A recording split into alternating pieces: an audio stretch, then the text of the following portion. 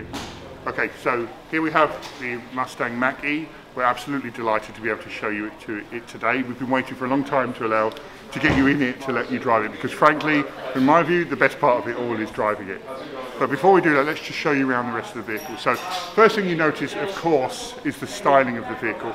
You look at the haunches at the rear, the styling of the front, the curvature on the doors, and of course the rear lights. You see, the looks of the car is the first thing that you notice and the first thing that draws people in. Okay, so as we come round, so one of the things that we thought is important, the entry system, because you want the car to feel special from the first time you come to the car and touch it. So we've got this door entry system. Actually, it feeds the door to you. So it takes all the effort out of opening. You can open it with your little finger. Okay, and it uses a pusher system to break the seal or break ice or so on. And it's all sealed here. So you don't have any issues from rain or wind or snow or so on freezing the doors up.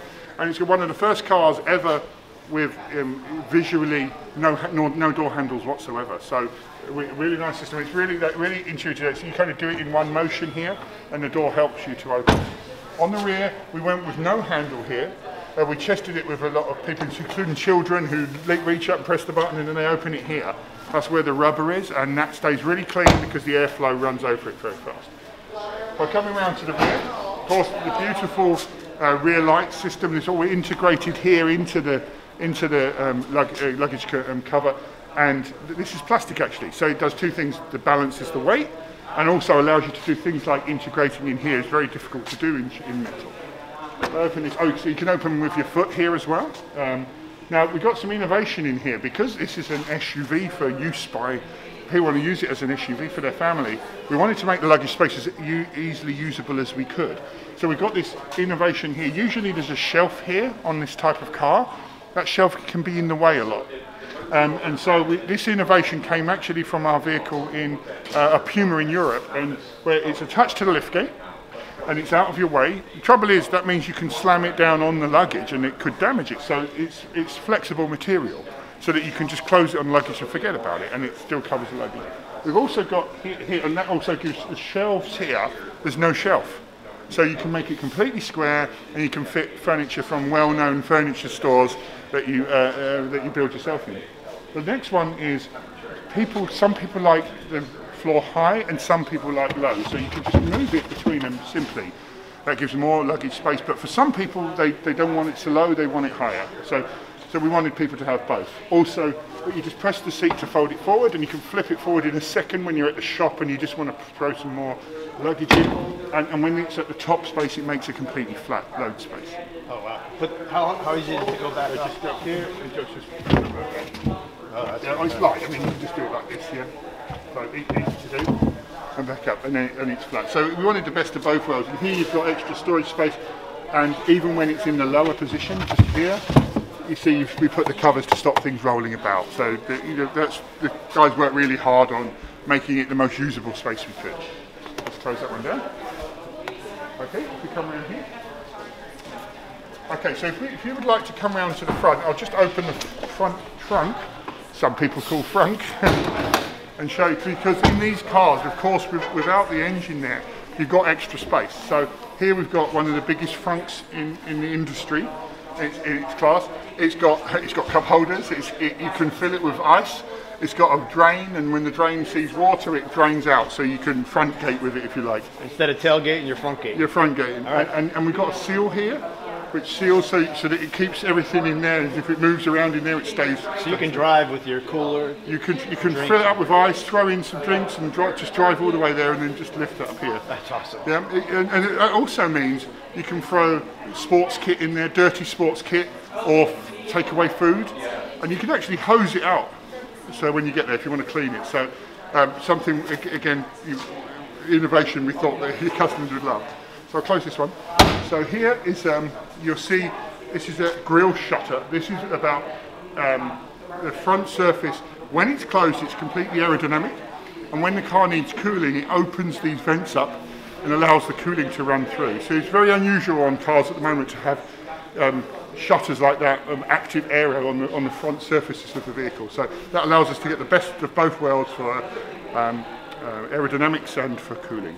Okay, so now I'll just tell you a few things about inside. So before we go inside, just tell you what you're going to see. So the first thing you're going to notice when you sit down is the 15.5-inch control system in there.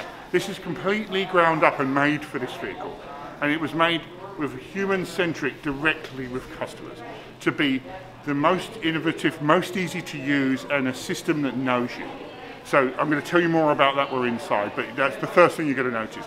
But even before you get in, your phone is the key. So as you walk up, the car sees the phone, and it starts to load your profile into the car. And you'll see your photograph at the top of the screen when you get in, because it must be personalised to you.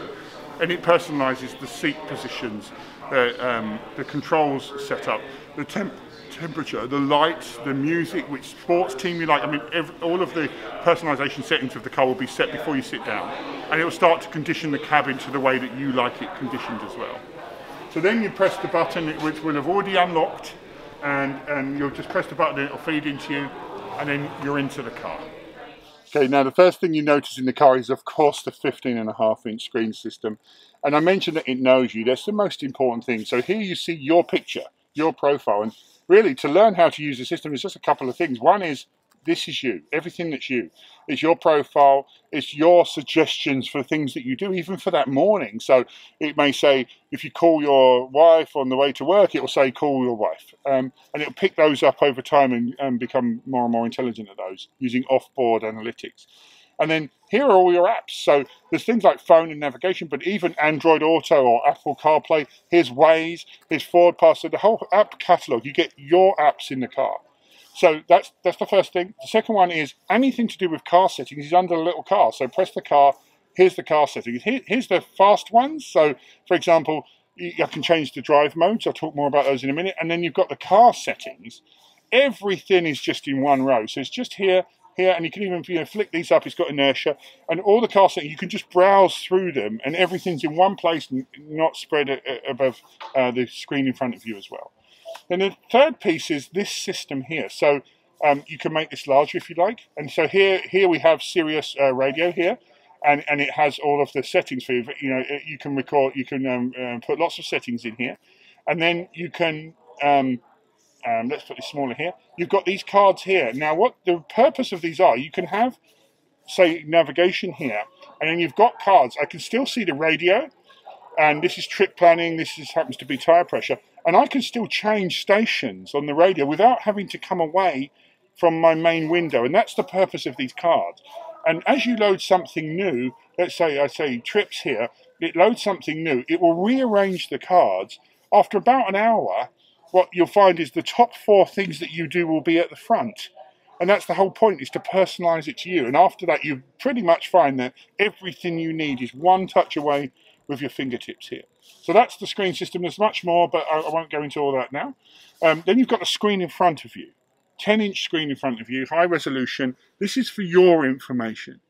And of course, the car has Active Co-Pilot 360, which is the co-drive system, which would also be hands-free. So it's important that this screen can tell you what mode the car is in at any given point, and it can help you understand what's happening. So here is also a camera system, infrared, monitoring your eyes to make sure you're paying attention to the road. And all you need to do, and later on we'll be releasing the update in the first year for hands-free, the system will tell you it's ready, and it would have a little animation to tell you can let go, and you can let go with your hands, and the system will monitor your eyes. As long as you are looking ahead, the system will drive hands-free on the road and the highway. So that's an important part to the car. Some other important things that I love is the sound system, because the cars are so quiet, and it's a Mustang, frankly, we had to have a great sound system. So it's got a B&O tuned sound system, 12 speakers and subwoofer, and it sounds absolutely stunning. It makes the hairs on the back of my neck stand up, to be honest. And in these COVID times, I love to just go out and drive and put some music on. And so I found I'm listening to all my back catalogue again of music. That's something I really love about the vehicle. Some other things, the center console, this has been designed human-centric first. So it's designed about what you want to do, not designed first. So for example, you put your phone here and it charges the phone. The phone wirelessly connects CarPlay, and you simultaneously have CarPlay and the car's systems running. And of course, if you have CarPlay, you have all your apps, all your music, Spotify, and so on. But there's space for another phone because a lot of people have two phones these days. So that's there. You have USB-C and B for power if you need that as well. Cup holders. Then you have covered storage here because, of course, that's important as well. You've got more power sockets and connections in there as well. Another thing that's unique to this car are the drive modes. They're not like modes in a normal car. They're really complete sets of experiences. So we're on Whisper at the moment. You'll see that there's a slow animation running behind that, and it's the same in the cluster of the car. And if you drive more gently, Eco and Whisper, the screen will glow more and more blue, and it's kind of like the sea over sand, if you like, kind of imagery. And then if you want to amp the car up, you press unbridled, and you see the car will switch over to unbridled. It changes many things in the car, ranging from the cluster and the graphics, the sound, the one-pedal drive system, the steering feel, the pedal mapping. It changes the whole feel of the car and to something much more vibrant and much more reactive. And then you have engage as well, which is our middle position, which again ramps it back down a bit. But now it also shows a gauge, and it will show your destination and how much charge you've got. And really that was designed for people who are a bit nervous about the range and worried, am I okay? And it's going to show you have much more range than the destination that you're going to. Just subliminally giving you reassurance you're covered on range. You know, your car's got you covered. And if you touch in the middle, like for the vent, just somewhere it'll go. That's it. You got it.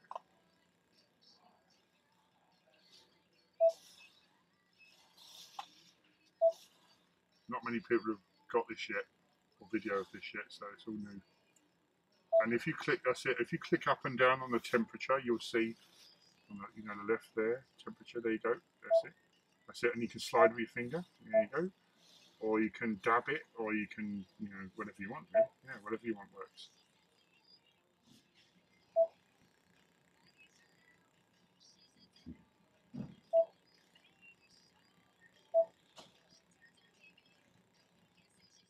Yeah, top middle. That's the one of the most important actually. Top middle, the picture of the person. That's one of the most important of all. That's your stuff. And maybe you want to click. See the little arrow to the next to Mike. That opens the profile. There you go. And then you can see, look, you can add a profile, add a guest. Maybe add a profile there. Just click add. There you go. And you've got, see that there, create profile. Just click create. You haven't got to go all the way. Just click create profile. And there you go. And one you might want to do is press the car again. And then press navigation. It's the card bottom left. There, down, left, there. That's it. So get that. And you can just pinch with your fingers. So just pinch it inwards or inwards probably best. Yeah. There you go. Just like.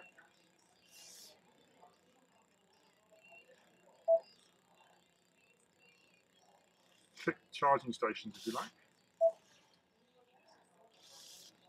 Now it's going online. It's doing an online check. There you go. And you can click charge point there. There you go. And it actually you can pull that upwards. If you pull that whole thing upwards, that's it there. Pull it up. There you go. You get more info. That's very nice. No one's seen that yet. You can change it if you want to. Just give you information. There you go. It's got all the information about charging. It's quite important, really. And then one more. If you click that, it's a spanner to the left of where it says 728 feet. There you go. Click there. Now you can add things. If you click weather, you can add weather to the screen. It's quite nice. There you go. So that's quite nice. Radar, maybe click radar. Oh yeah, no one's seen this stuff. No one's seen this stuff. That's pretty cool. That is pretty cool. It's just showing him you get the weather on the nav and then you click radar. It's got radar there. Oh wow. It's nice. There's your entire range area that you can go as well. Oh, I've never seen that move. That's funny. And today's snow, look at that. How cool is that? I need to get a picture of that. That's pretty cool, isn't it? No one's got that. Map up on the other one, and I don't know what the heck I'm doing. Oh yeah, I'll show you. Wow, that was pretty cool. That's cool, isn't it? It's that that's it. That's that you can add things to the map basically. Oh yeah, auto park system. Access, if you click access, okay, now it's showing you, there you go, the cars. You can open the boot from there. Driver assistance. See, you know, controls. It's got a lot of settings because you can control absolutely everything if you want to, you know, if you like. Okay. And then you got the colour. Now, if you click one of them, like, you know, any colour, okay, and now press the colour. There you go. Now you pull it up and down. See? Oh, look at More or that. less, yeah. There you go. That's very cool. No one's recorded that ever yet. And then close that one, top left, yeah. And then open it again. Click settings, top there. The right settings, yeah. And then scroll up to display. It's that one screen up. There you go, display. And one thing that's nice to show will be center display mode dark. If you click that, now light, and the whole thing will change light. In case that's what you like. We all like black. Also, it's day and night, you know, with the sensor. And if you want to, you know, click the to the right of the volume of the control knob to pull up the HVAC so they can see it in light. And there you got it. There you go. You can see it in light in case they wanted to. It's very responsive. So when you want to go somewhere, the car has all of the charging stations built into it, and we've put together the largest network in North America, 13,500 charge stations. So you just simply put in where you want to go. So let's try New York from here. We're in Ypsilanti here, so let's put New York. Here's New York. The system will find the shortest route to New York in the normal way, and then when you click go, it will add automatically the chargers, EV chargers being added to route, and it will add the charger stations in. So it's just finishing calculating now, and it rechecks the routes to make sure it has the best one for you, including the charging stations. And here we go. Now we have the charging. Use voice commands while driving. And I'm going to click OK. We're on an unpaved road, that's what it's saying. So here we have a total trip time of 13 hours. And it just showed me with a charging, I think it was about an hour and something of charging, fast chargers on the way. And you can modify that route if you like to. You can change the route and you can see what's happening here. And it should show you, look, here's the chargers along the route. And we have some amount of those chargers included in the subscription when you buy the car.